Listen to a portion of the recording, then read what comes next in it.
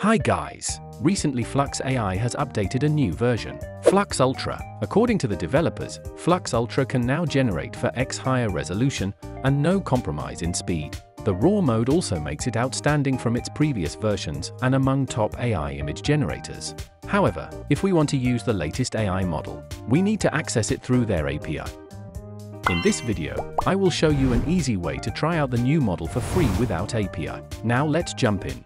We can use Glyph to run Flux Ultra. Go to the page. The official link is put in the description.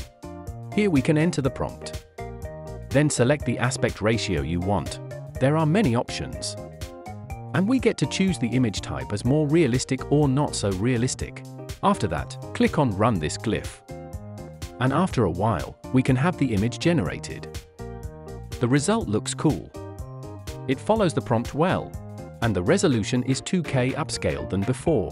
Let's try other aspect ratio and other subjects. It works well in creating portrait as well. Looking natural while reflecting better details. For now it can only generate one image each time for free, and 20 images limitation per day. There are other AI tools that can generate ultra high quality images like Flux Ultra that you might want to try. Take HitPaw fotorpea for example. It offers various art styles for you to quickly explore, and 4K image resolution is supported as well. All we want to do is enter the prompt and click on Generate. We can simply get incredible images here. These are some images I created with HitPaw fotorpea, all in 4K resolution. Another tool like Krea AI has integrated Flux Ultra into its page. However, the model requires a subscription to be used.